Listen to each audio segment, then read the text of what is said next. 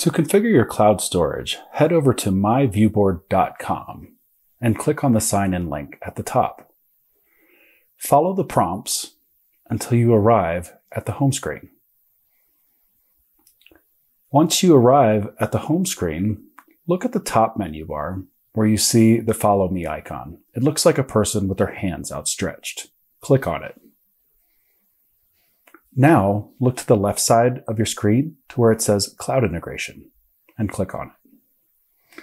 Here's a list of all the accounts you can bind to your cloud account. We can see here that my Google Drive has been bound, and you can see my email highlighted in green.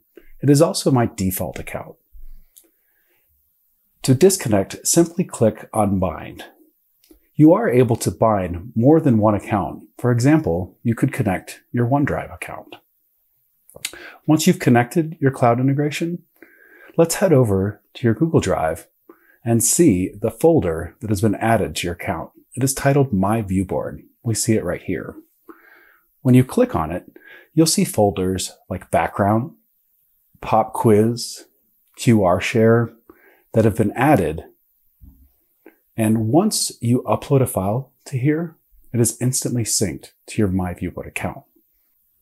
Let's head over to myViewBoard and see how this works. First, make sure that you are logged in. You should see your name up in the top left corner. Next, we are going to go to the magic box. The magic box is our file import tool. When you click on it, you will see your local storage as well as your Google Drive. Let's click on our Google Drive. You're also able to access your files from File Management. It's going to be the little manila folder at the bottom. From here, we can also access files from our Google Drive and import them into myViewBoard.